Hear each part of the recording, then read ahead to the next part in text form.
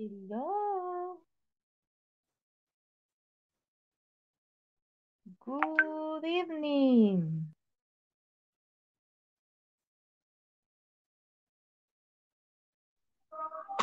Good evening, teacher.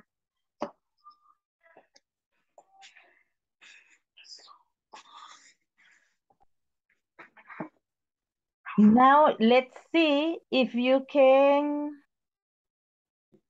listen to what I will share with you.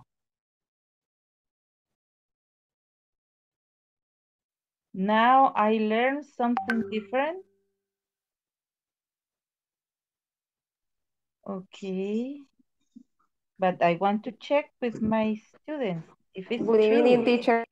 Good evening. How was your day? So, teacher.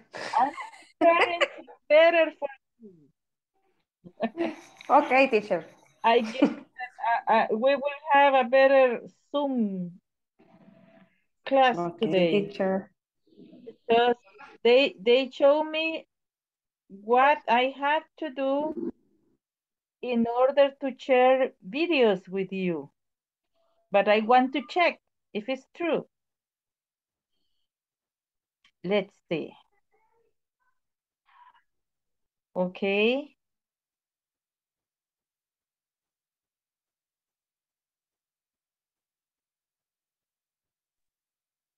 Let me know if you can listen well. Hi, ready to start? This time we'll study future tense. Please pay attention to the conversation we're about to play. You can listen now? Yes, teacher. Yes, teacher. Yeah, we did it. Yes, teacher. Okay, fine. I finally know how to use this thing. See? Every time I learn something. Okay. Now, how was your day?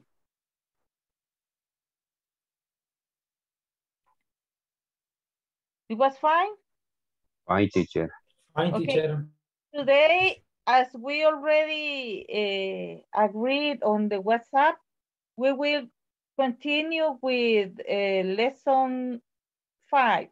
Okay, the section 5. Okay, because as I read in the WhatsApp, you have to have half of this section for tomorrow. So we are going to check because I know that most of you already even finished these things. Okay, but let's now today we can work better with the videos. But yes, it's time to start. Okay. As you listen to it, try to identify the 2 ways to express a future plan. Remember, you may listen to the conversation as many times as you need to. Making plans. Part A. Listen and practice. Say, Miguel, what are you doing tonight? Do you want to go bowling? I'd love to, but I can't. I'm going to a soccer match with my brother. Oh, well, maybe some other time. Are you doing anything tomorrow? We could go then. Tomorrow sounds fine. I'm going to work until 5. So let's go around 6. Okay. Afterward, maybe we can get some dinner. Sounds great. Okay, again. The conversation as many times as you need to. Making plans. Part A. Listen and practice. Say, Miguel, what are you doing tonight? Do you want to go bowling? I'd love to, but I can't. I'm going to a soccer match with my brother. Oh, well, maybe some other time. Are you doing anything tomorrow? We could go then. Tomorrow sounds fine. I'm going to work until 5. So let's go around 6. Okay. Afterward, Maybe we can get some dinner. Sounds great. Okay, now.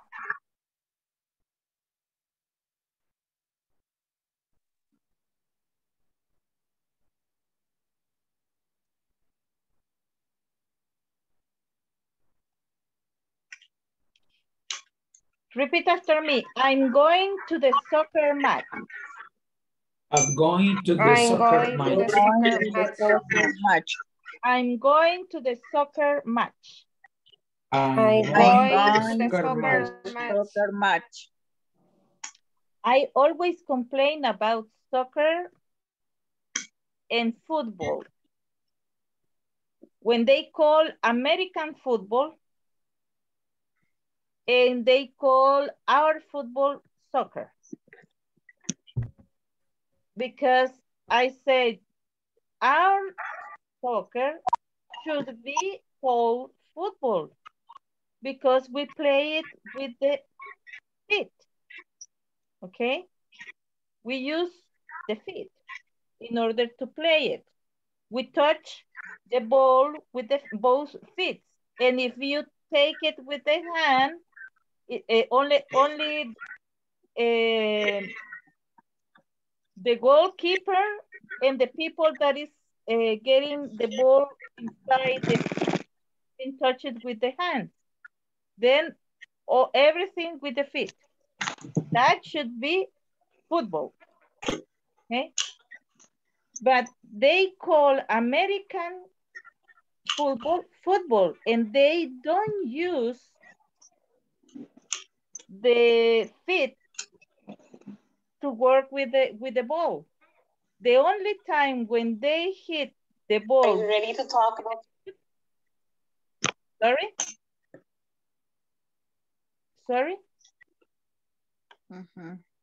Okay, the only time when they hit the ball with the foot is just one of the players, and it's when they are going to make the goal. But then all the time they are carrying the ball with the hands or here or whatever.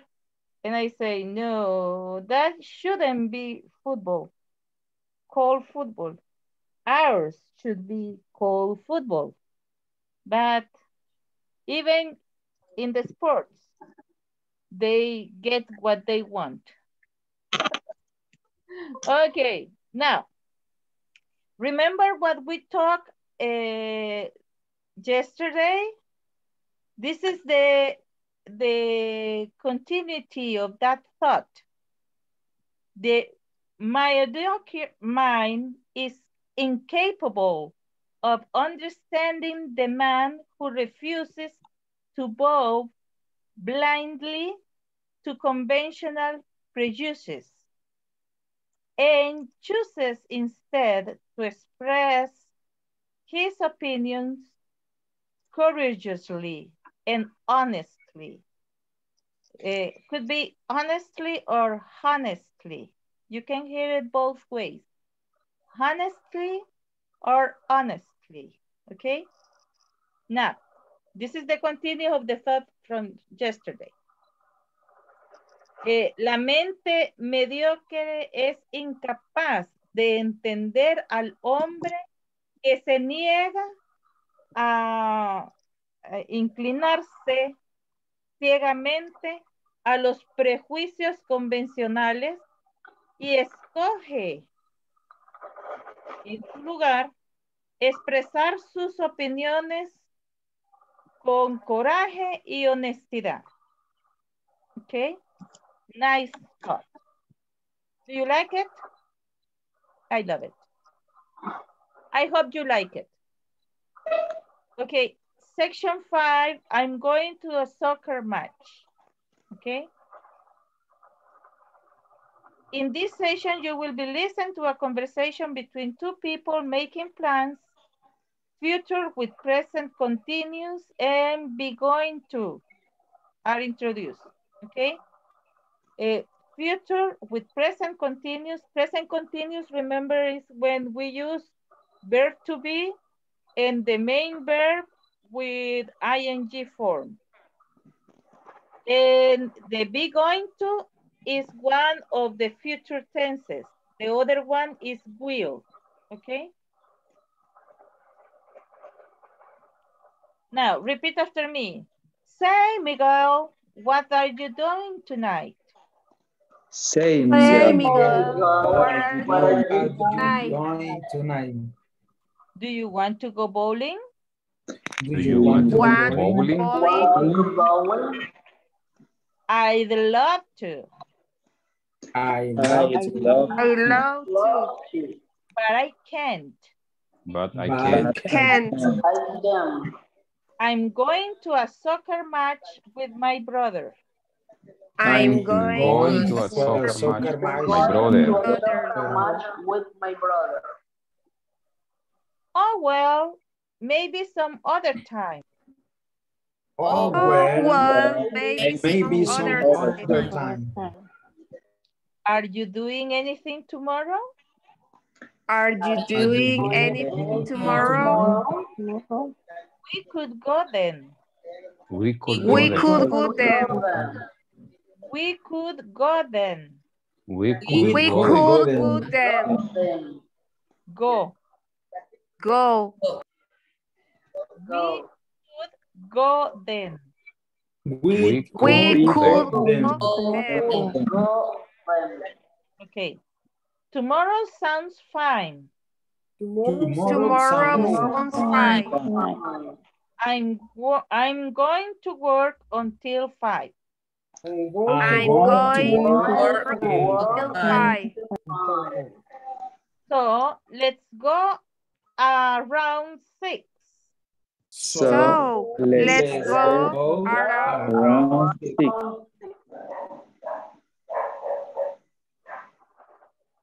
Sorry, but I need to fix this. I don't like misspellings. Around 6. Okay. Afterward. Okay. Okay. Afterward. Afterward. Compartiendo, no lo estoy compartiendo.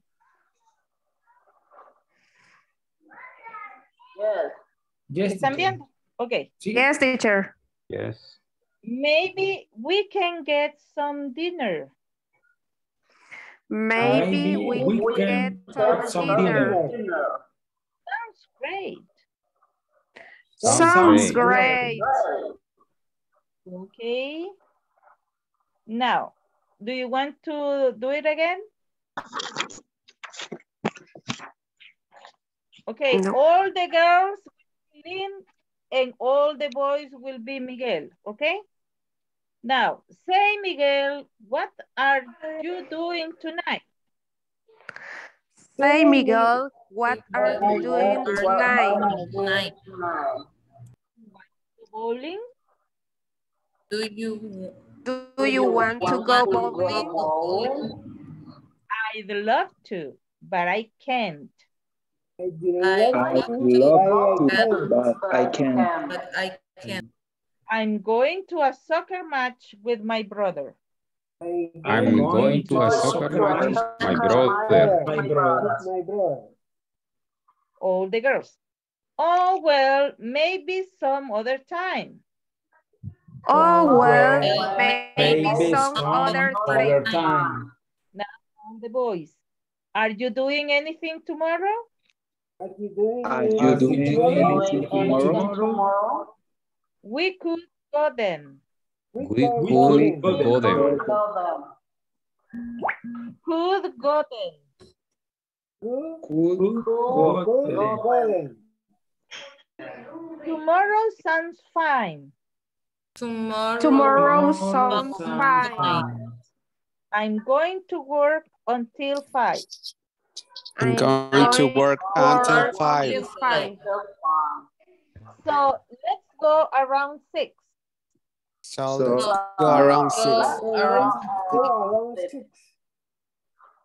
Okay, afterward, maybe we can get some dinner. Okay, Okay, afterward, afterward, we maybe can we get can dinner. dinner. Sounds great. Sounds great. Great. Okay. Now, volunteers. Me, teacher. Katia. Okay, Katia and Miguel, or who? Yes. Okay, Katia and Okay. Miguel. Miguel, Okay. you will be Miguel. Yes, teacher. Okay. Okay, teacher. Say, Miguel, what are you doing tonight? Do you want to go bowling? I love to, but I can't. I am going to a soccer match with my brothers. Oh, well, maybe some other time. Are you doing anything tomorrow?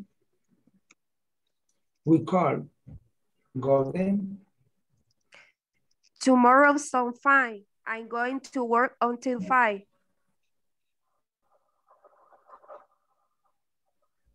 So let's go around it.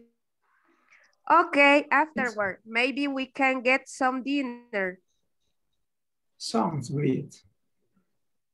Great, great. Sounds great. Okay, teacher.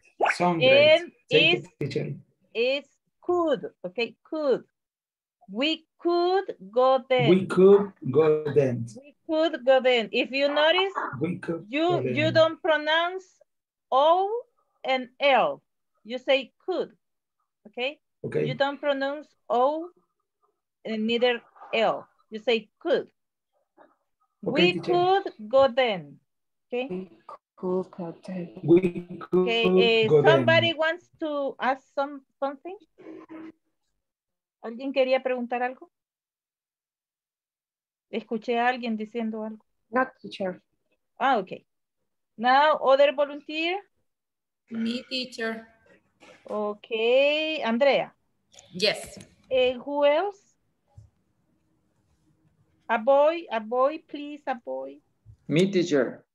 Okay, go ahead, Ricardo. And first, Andrea. Yes. Say, Miguel, what are you doing tonight? Do you want to go bowling? I'd love to, but I can't. I'm going to a soccer match with my brother.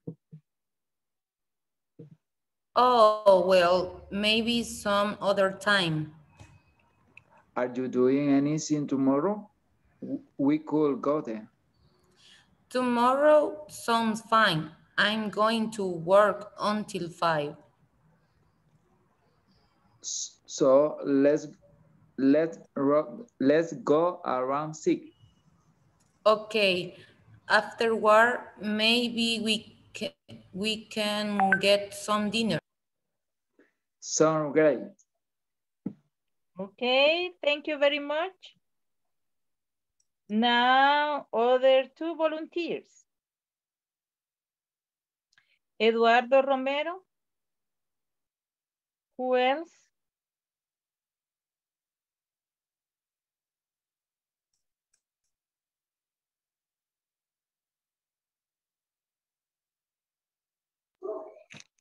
Reina, could you help us? Okay.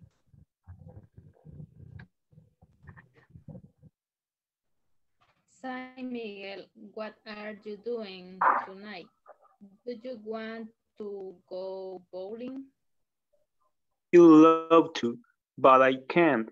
I'm going to a soccer match with my brother. Oh, well, maybe some other time. Are you doing anything tomorrow? We could go them. Tomorrow, so fine. I going to work until 5. So let's go around 6. Oh, afterward, maybe we can get some dinner. Sounds great. Okay, thank you very much. Two others volunteers. Don Oscar, who else?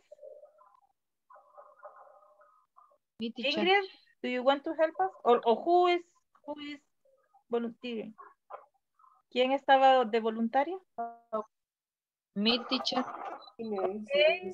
Then Mr. Oscar and you. Okay. Say, Michael, what are you doing tonight? Do you want to go bowling?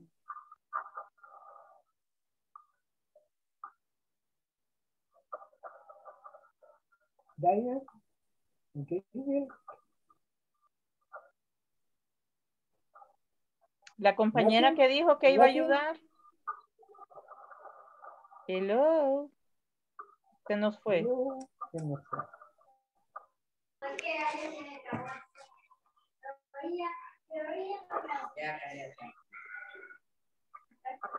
Well, I love to, but I can't. I'm going to a soccer match with my brother. Oh, might be some other time. Are you doing anything tomorrow? We could go then. Tomorrow I'm fine.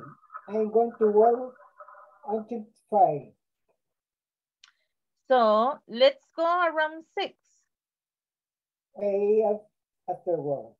Maybe we can get some dinner. We can get some dinner. Sounds great. Okay. Now, William Liborio, do you want? Yes, teacher. And who else could help us? Andrea? Teacher, please.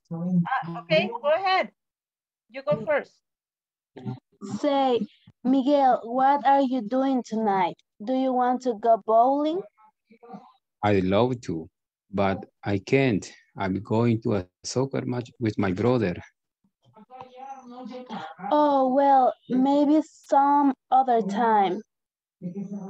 Are you doing anything tomorrow? We could go then. Tomorrow sounds fine. I'm going to work until 5.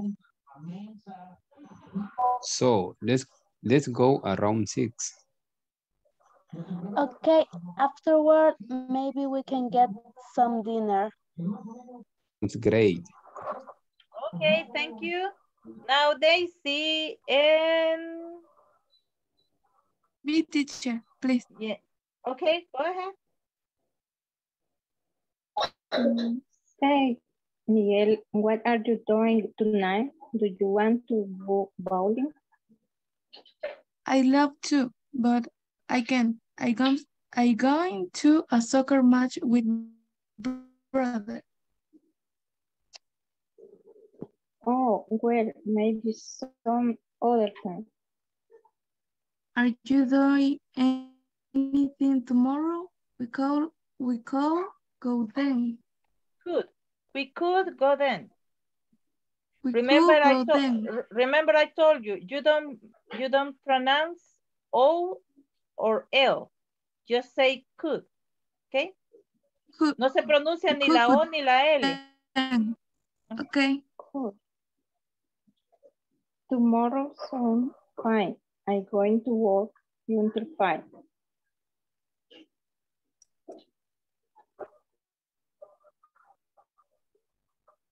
So let's go 6. Let's go around 6.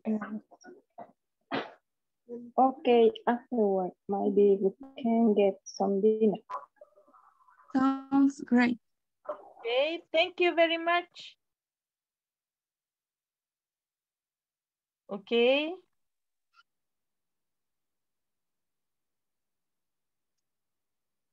Let me tell you, I am very happy with you because you are doing great jobs with the PPTs. If you have any doubts about how is the pronunciation, you may ask me, or you may also write the things either in Google or here. Let me show you.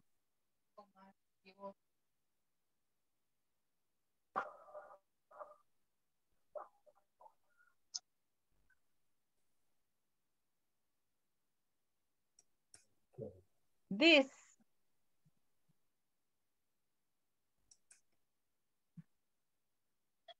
For example,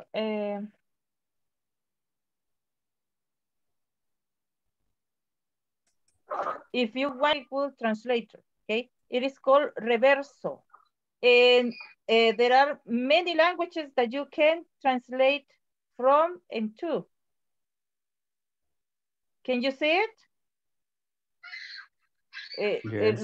¿Lo estoy enseñando? Yes, teacher. Yes. Okay. Yes. Yes, teacher. These are all the languages: Arabic, Chinese, Dutch, English, French, German, Hebrew, Italian, Japanese, Korean, Polish, Portuguese, Romanian, Russian, Spanish, Swedish, Turkish, and Ukrainian. You can use any of those languages from and to, okay? I had here from English to Spanish. And here I wrote volunteer, okay? And then I press here. Volunteer. Okay. And you can listen how it is pronounced, okay? And this is the meaning, okay? So this is a very good application, and you can have it online or you can download. I will share it with you in the WhatsApp, okay? Thank you, teacher. Please, teacher. Okay, thank you.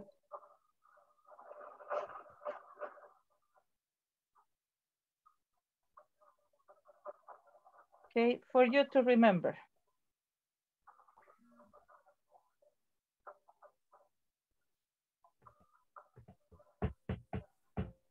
Now,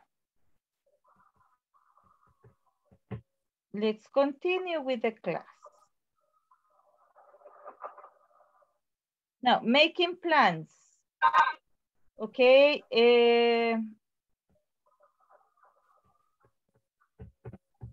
Other two volunteers? No more volunteers? Me, teacher Dina. Okay, Dina Elizabeth and Don Elmer. Okay, go ahead. Teacher. Okay.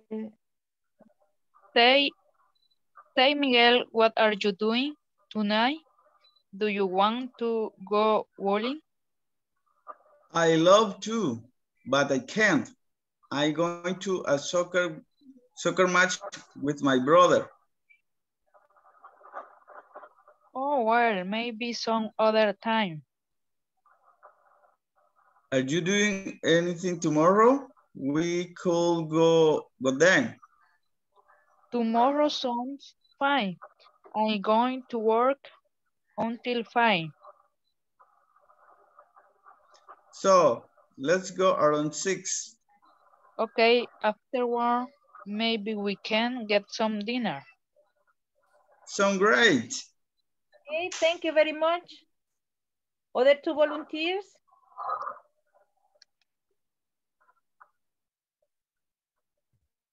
And remember, some of you already tell me that you already have made the registration for the next course.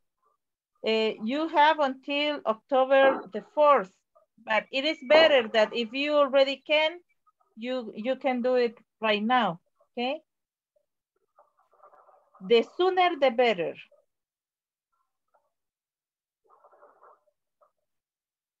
Okay, and Eduardo Romero, you already passed? Don Oscar Armando, do you want to go? Again? Yes. Okay, but now you will be Miguel. Who else? Oh, well. Oh, well, maybe some other time. No, wait. Oh, yes. We are trying to get a partner for you, and you will be Miguel. Okay. Reina or Jessica? Me, teacher. Okay, go ahead. You first, and then Mr. Oscar. Okay. Say. No, first, your classmate. Say, Miguel, what are you doing tonight? Do you want to go bowling? I love to go. I love to, but I can't. I am going to a soccer match with my brother. Oh, well, maybe some other time. Are you going anything tomorrow? We call go, yeah? Tomorrow, some fine. I'm going to work until 5. So, let's go around 6. Oh, okay. After work, maybe we can get some dinner. So great. Okay, thank you very much. Welcome. Other 2 volunteers? No? Then we continue. By the end of this session, this is misspelled, but it was not my fault, okay? When this happened, it's because I write something and the computer thinks that it is a smartphone and change what I wrote. Okay, now, by the end of this session, you will have learned how to use future with the present continuous and be going to. Here we have a line of time for you to know what is the present continuous, okay? And for example, we use the present continuous with am, is, and are. That means verb to be in present.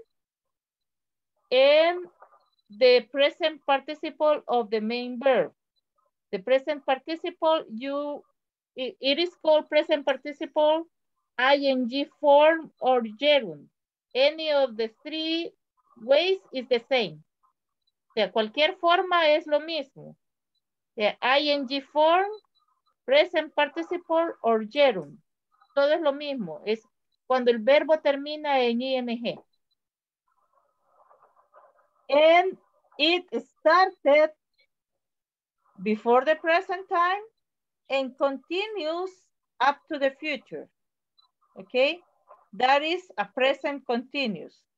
Okay, started before the present, but continues during the present and up to the future. That's the present continuous. Now, future with present continuous and be going to. Okay, be going to is originally one of the future tense, as will. Will is the other future tense, okay? But the be going to is very similar to the present continuous, but the difference is that you need a main verb after the going to. Se necesitan un verbo principal después del going to. Okay, now, what are you doing tonight? Okay, this is present continuous. What are you doing tonight? I'm going to a soccer match. Okay, I'm going to a soccer match. Are you doing anything tomorrow? No, I'm not. Okay, now here, with plus be going to plus the verb. What is she going to do tomorrow? Okay. What is she going to do tomorrow? If you notice, is and going to is part of the structure. But then you have do as another verb. Okay. Any doubts? ¿Alguna duda? No? Okay. When you change for the future, when you change be going to, you change it with will. So we can say, what will she do tomorrow? What will she do tomorrow? Okay. It's the same as what is she going to do tomorrow? Okay. Por ahí vi una carita que no le pareció mucho. Any doubts, Mr. Elmer? I confused, teacher. That's why I am explaining. Los futuros está el futuro que es be going to y el futuro que es will. ¿Sí? Ok. Entonces, usted puede expresar el futuro tanto con will como con be going to. Cuando usted va a decir el be going to, tiene que tener el verbo to be y la going to, que es parte de la estructura, y el verbo principal. Okay. Cuando usted va a usar will, entonces usted quita el verbo to be, quita el going to, y solo queda will con el verbo principal. ¿Y en qué caso tendría que usar el will y en qué caso utilizar la estructura del going to? Supuestamente ambos se refieren a un futuro y usted puede ocupar el uno o el otro, ¿verdad? Okay. Pero normalmente hay gente que hace una pequeña diferenciación y así me lo enseñaron a mí, ¿verdad? Pero hay gente que ya no lo ocupa, como el may y el can, ¿verdad? Que yo prefiero decir, may I go out? Y hay gente que pregunta, can I go out? Pero yo prefiero may, ¿verdad? Es como pidiendo permiso. Entonces, pero en el caso del will, usted es como un deseo, como una voluntad de, ¿verdad? En cambio, cuando usted ocupa verbo to be con going to, usted está seguro que eso va a suceder. Ok, teacher. ¿Verdad? Thanks. Entonces, por ejemplo, si yo digo, I am going to go to El Salvador, es porque ya tengo hasta las maletas hechas. Y ya sé que ya tengo mi tiquete y ya sé que yo me voy, ¿verdad? Entonces, I am going to go to El Salvador. Entonces, es que ya está todo seteado y yo quiero ir.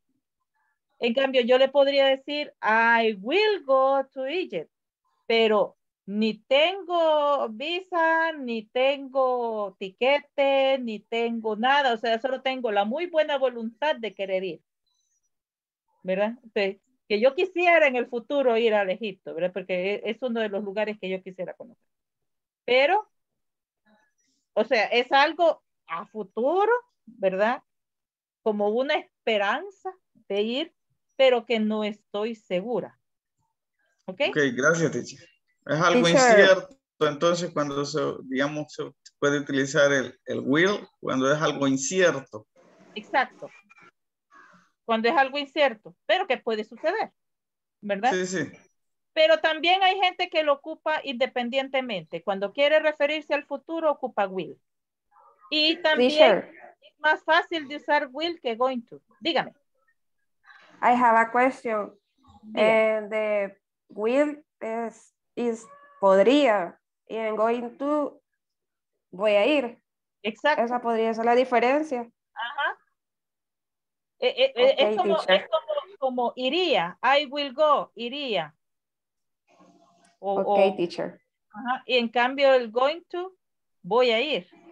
¿Verdad? Como Ok, teacher. Y, Okay. teacher, y actualmente, por ejemplo, Thank you, teacher. en Estados Unidos, ¿qué ocupan más ellos? El going to.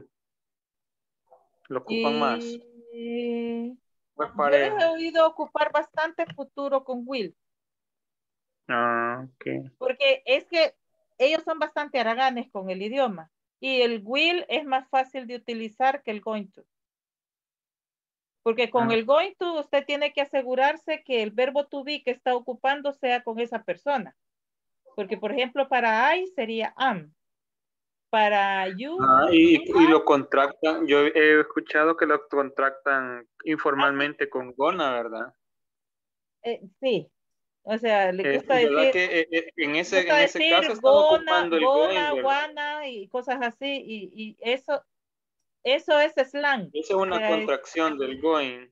Es del going to, pero es slang. O sea, no es gramaticalmente correcto.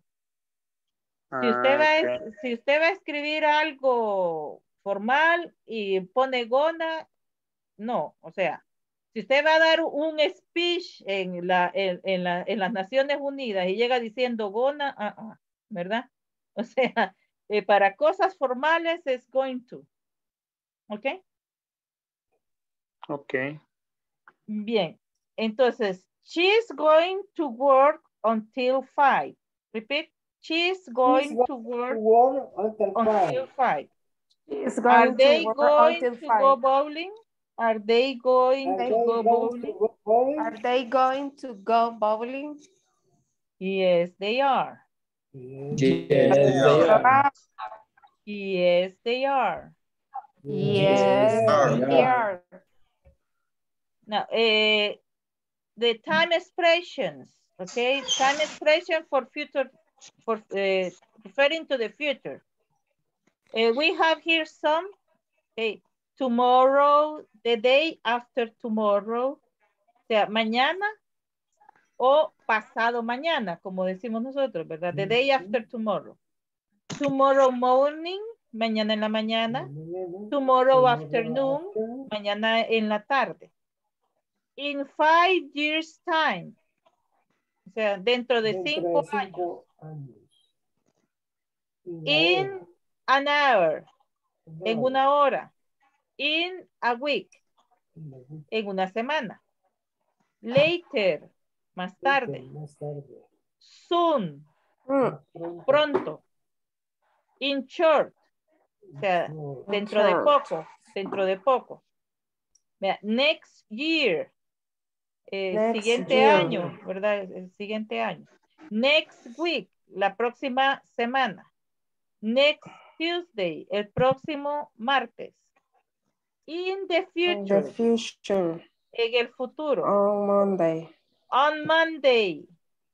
On Tuesday. On Tuesday. On Monday morning. On Monday morning. On Monday afternoon. On Monday afternoon. Okay, now repeat after me. Tomorrow. Tomorrow. Tomorrow. The day after tomorrow. The day after Tomorrow. Tomorrow morning. Tomorrow morning. Tomorrow afternoon. Tomorrow afternoon. In 5 years time. In 5 years time. Ahí puede ser cualquier cantidad de años. 1 año, 2 años, 3 años, 4 años, 5 años, lo que usted quiera. Okay? In an hour. In an hour. Ahí también podrían decir in 2 hours. Pero in an hour es cuando es solo 1 hora. En 1 hora. Pero si ya ponen más de 1 hora, entonces ya no dicen an, sino que dicen la cantidad de horas y dicen hours. O sea, ya no dicen hora, sino que horas. ¿Ok? Ok, teacher. Ok, teacher. Y también aquí cuando es in a week es cuando es solo 1 semana. Pero si es más de 1 semana, entonces usted dice 2, 3 weeks. ¿Ok? Weeks. Ahí sería con plural. Ok, now. Repeat. Later. Later. Soon. Soon. In short. In short. Next year. Next year. Next week. Next week. Next Tuesday. Next Tuesday. In the future. In the future. On Monday.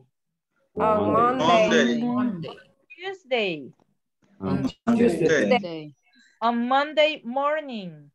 On Monday morning. On Monday afternoon. On Monday afternoon. Ahí pueden poner cualquier día, ¿verdad? Monday, Tuesday, Wednesday, lo que sea. ¿Ok? Now,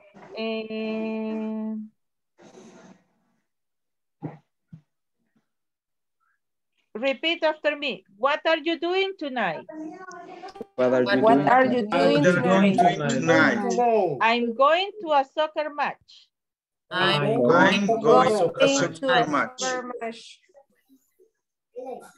Are you doing anything tomorrow? Are you doing anything tomorrow? Now, use planning actions in the future time. Ahí es actions, no ese, ¿ok? Actions in the future time. That is the use of the present continuous and be going to. Planned actions in the future time. And you are certain that something is going to happen in the future when we use be going to, okay? You are certain that something is going to happen in the future. Okay, and main difference. When making predictions, we do not use present continuous. Rather, we use be going to or will, okay? When making predictions, we don't use present continuous. We use be going to or will. Be going to make predictions. Watch out. You are going to break the glass. Now repeat. Watch out. Watch out. Watch out. Watch out. You are going to break the glass. You are going to break the glass. It's so cloudy. It's so cloudy. I think it's going to rain. I think it's going to rain.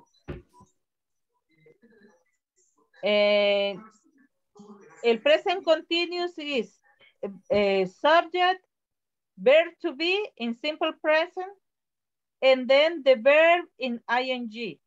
Okay? That is the present continuous. Example, she is watching a movie. She is watching a movie. He is going to cook. He is going to cook. Okay. Now, I'm going to play handball. I'm going to play handball. They are going to the concert. They are going to the concert. Ahí puse a mi Chayanne, porque a mí me fascina. Sí, a mí me fascina Chayanne. Me too, teacher.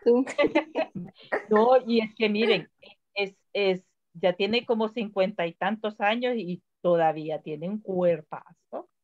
Que cualquier joven, es como el vino, teacher. Cualquier joven se lo envidia. Bueno, es más, yo pongo a mis hijos a bailar a la par de él y mis hijos terminan deshechos y él todavía bailando. Okay, when making questions, where are you celebrating your graduation? Where are you celebrating your graduation? But ese sería present continuous, okay? Where are you celebrating your graduation? Porque es verbo to be y el verbo en ing, okay? Okay. What is he doing tonight? What is he doing tonight? Now we have, oops, sorry. Es que los tengo aquí a la izquierda y no me dejan leer. Ok. You may ask like this. Where are you going to celebrate your graduation? O sea, aquí es Where are you going to celebrate your graduation? Your graduation. What is he going to do tonight? What is he going to do tonight? Right, si se fijan es la misma pregunta, pero aquí está en presente continuo y aquí está en going to. ¿Ok? Okay, teacher. Present continuous en going to. Ahí les pongo las fórmulas, ¿verdad? Esta bicha me fascina, bien expresiva.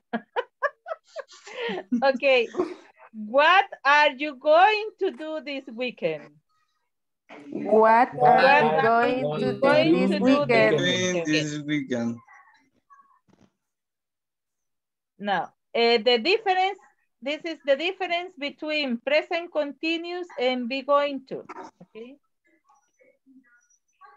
Now, both going to and present continuous. Esto solo sigan la lectura porque quiero que terminemos con el primer ejercicio ahora. Both going to and present continuous are used to talk about future actions and events that have some present reality. So, for example, if we say that something is happening or going to happen, it is usually already decided or planned. We are going to get new windows, okay? We are getting new windows. Both sentences express nearly the same idea. Both present continuous and be going to can be used to express the same idea. In some cases, there is a difference of meaning. The present continuous is common with verbs of movement. I'm just popping out to the cafe. Are you coming to the party? Okay, those are moving. The present continuous is, yes? What is the meaning popping? O sea, es como cuando que estoy saliendo a la cafetería, pero popping out. Okay, teacher, thank you. O sea, es algo que ya estás lista, ya estás de irte. Okay, teacher. Estoy saliendo, ya. O sea, no como las clásicas mujeres, ¿verdad? Que dame un minuto y se tardan 3 horas más, ¿ok? Okay, teacher, thanks.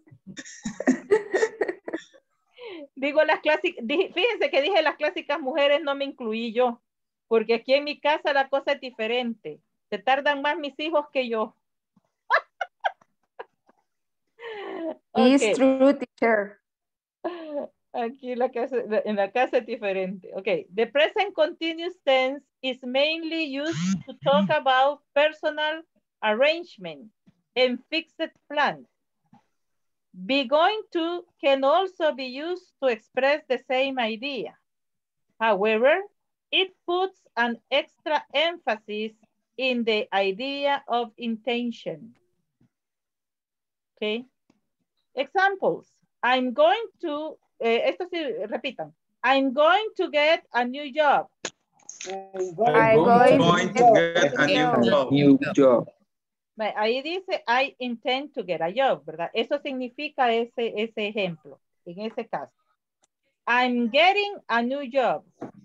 I'm getting a new job. It's already decided or arranged. Here the focus is on the arrangement. Okay? Arrangement. What are you doing this evening? What are you doing this evening? Esta es una pregunta sobre lo que está ya arreglado.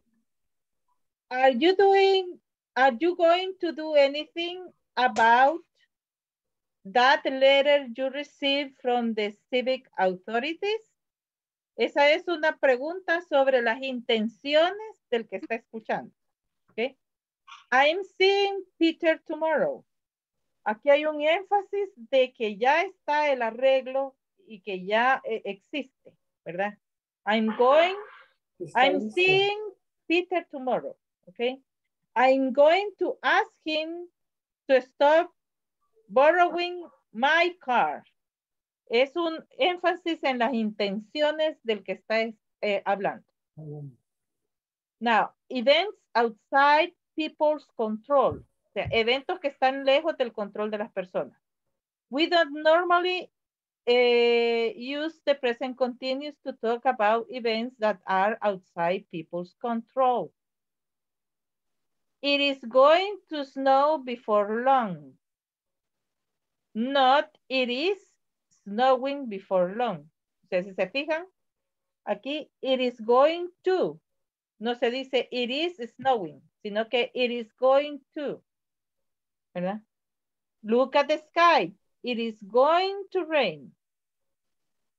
Prices are going to fall. Okay. And here are some difference. There is me and my mother. In that picture. Me and my mother, and we are, it is called el Museo de la Biodiversidad. Biodiversity Museum, here in Panama. Está bien cerquita del canal, pero a mí lo que me gustó es que miren, ahí al fondo, donde nosotras estamos no está lloviendo, pero si ustedes se fijan al fondo, casi como que fuera una cortina y esa es la lluvia, y así llueve aquí, o sea, a poquita distancia de donde usted está puede estar cayendo un tormentón que a la vida, y donde usted está haciendo el gran solazo. Now, it is raining and prices are falling have altogether different meanings. They are used to talk about actions or situations that are in progress at the moment. Be going to is only used to talk about future events. Now, let's go to the knowledge check. Okay, here we go. Todo eso que les leí no está en la plataforma, pero lo van a tener porque se lo voy a mandar en el PPT. Thank you, teacher. You're welcome. Bien, entonces aquí vamos con knowledge check. Complete the invitations with the present continuous. Use as future. Use the pronoun and the verb in brackets. ¿Ok? Entonces vamos a ocupar you y do. ¿Ok? Entonces aquí dice what. Y dice tonight. Would you like to go out? Entonces, ¿qué creen que es la pregunta? What are you doing? What are you doing? What are you doing tonight? Okay. And then number 2. Are you doing? Are you doing? Are you doing anything on Friday night? Do you want to see a movie? Okay. Desde la pandemia no he ido al cine. Yo iba por lo menos una vez al mes. Okay. We are having. We are having friends over for a barbecue on Sunday. Would you and your parents like to come? Okay, here. Are you staying? Are you staying? Are you staying? Are you staying in town next weekend? Do you want to go for a hike? Do you want to go for a hike? Miren, a propósito, si en el 2024 quedo de diputada, me invitan a sus respectivos lugares hoy para irlos a visitar. Ok, teacher. Ok, teacher. Porque yo pretendo ser de las diputadas que van a escuchar a la población.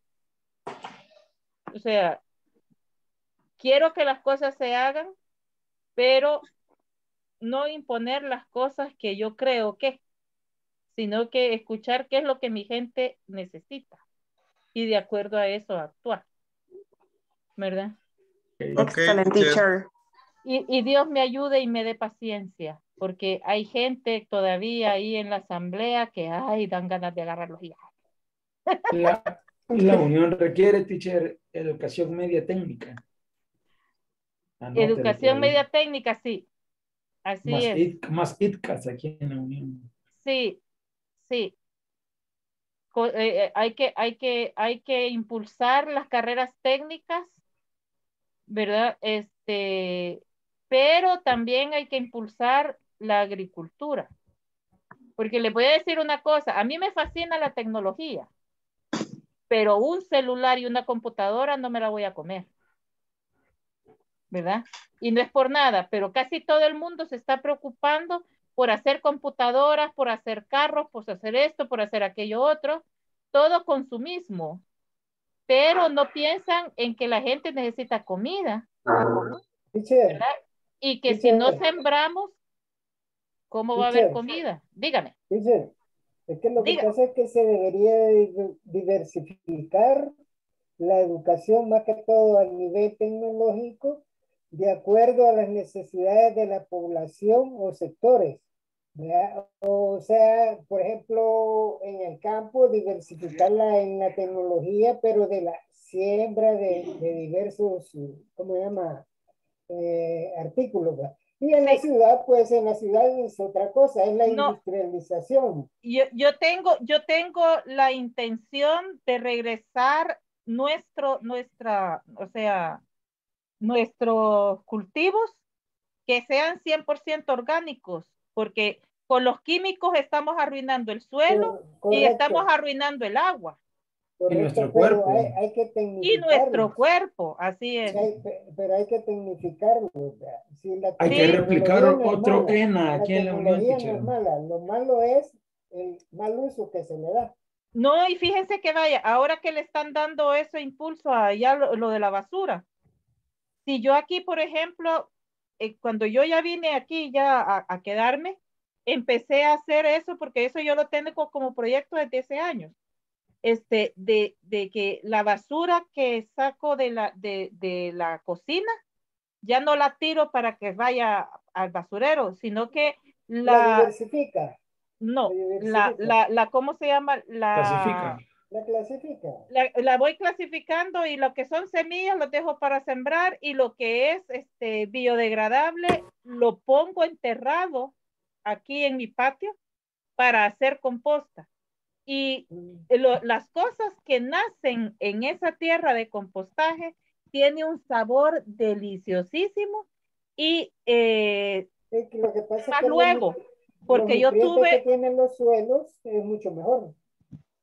Sí, pues sí, pero el suelo de aquí no sirve. No, yo le digo, con eso que hace es nutrir el suelo. Exacto. Teacher. Dígame. Por la hora, continuemos, por favor. Sí, ahorita a eso iba, pero ya estoy aquí. Perdón, I'm going to be. Yeah. I'm going to be. I am going to be here on Saturday. Okay, well, my father is going to visit my brother at college. Sorry, I can't. I am going to work. Working. No, I am going to work. Only work. I'm going to work. And can we go to a late show? I am going to stay. At the office till 7, okay? Yes, miren, son buenísimos dando copia ustedes. No crea, teacher, a mí me costó volado. Miren, por eso, fíjense que haciendo eso que les digo, nos evitamos también el problema de lo de la basura. Si hacemos compostaje. Pero todos tenemos que ayudar cada quien en su casa, ¿ok? See you tomorrow. Remember, tomorrow is no day to go out with friends. You have to be with me in class. After the class, you may go. Okay. Okay, teacher. Bye. Bye, See you. teacher. Bye, teacher. Bye, Bye, teachers. teacher, at 8 o'clock, teacher. Take care. Bye, teacher. Okay. Miren, o llévense su computadora y allá desde allá me oyen, vean cualquier cosa. Ok, teacher.